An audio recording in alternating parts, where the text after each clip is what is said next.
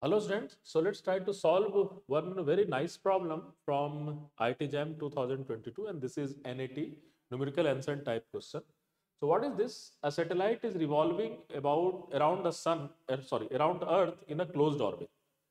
So it is a closed orbit. The height of the satellite above the Earth's surface at perigee and apogee are 2500 kilometer and 4500 kilometer respectively.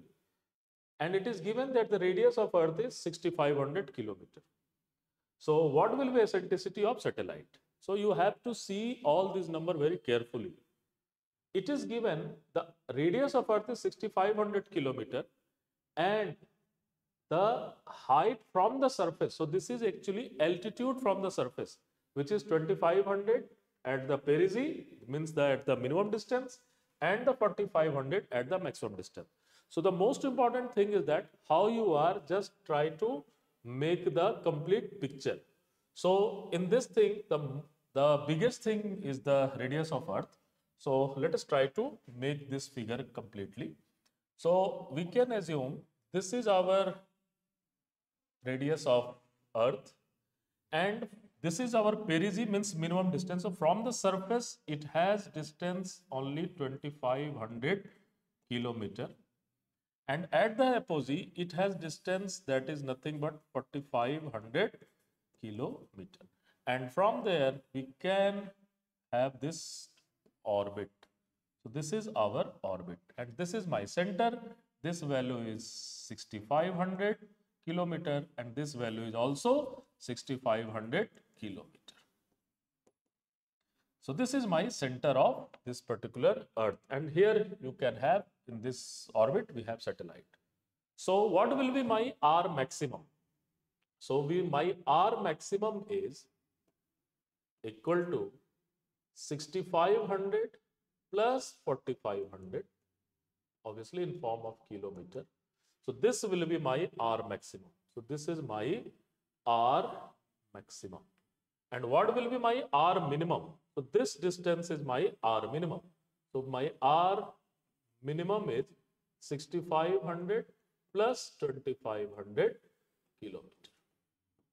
So from there we can have R maximum and R minimum. And what will happen at the R maximum and R minimum? We have equation of orbit, that is L upon R is equal to 1 plus E cos theta. So we have L upon R maximum. We have cos theta must be, so if R is maximum, then cos theta must be minimum. So that value is minus. And we have L upon R minimum, that means 1 plus E. And from there we can find the eccentricity, and that value is equal to E is equal to R maximum minus R minimum by R maximum plus R minimum.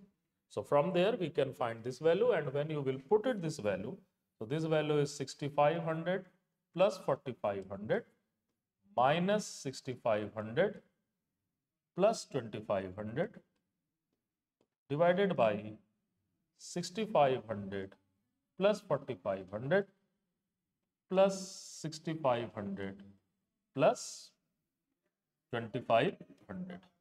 So when you will calculate this thing, then you have E is equal to, the upper 65 is cancel out. So this will be something, you have 2000, and here you can easily calculate, that is 130 plus 7000, and that value is equal to 20 by 200, that means 1 upon 10, that is 0.1. So obviously if in the Kepler, and we assume that this is for the Kepler's problem. So obviously when we are doing for the Kepler problem, then eccentricity for the elliptical orbit must be between 0 to 1. So that must be fraction, and yes, that value is fraction. So this is a very nice problem, and the good thing is about this problem is that you can solve much more thing about once you will get this one. You can find what will be energy of this particular satellite into this orbit and all these things. So it's a nice problem. You have to just do this one in a complete way. Thank you.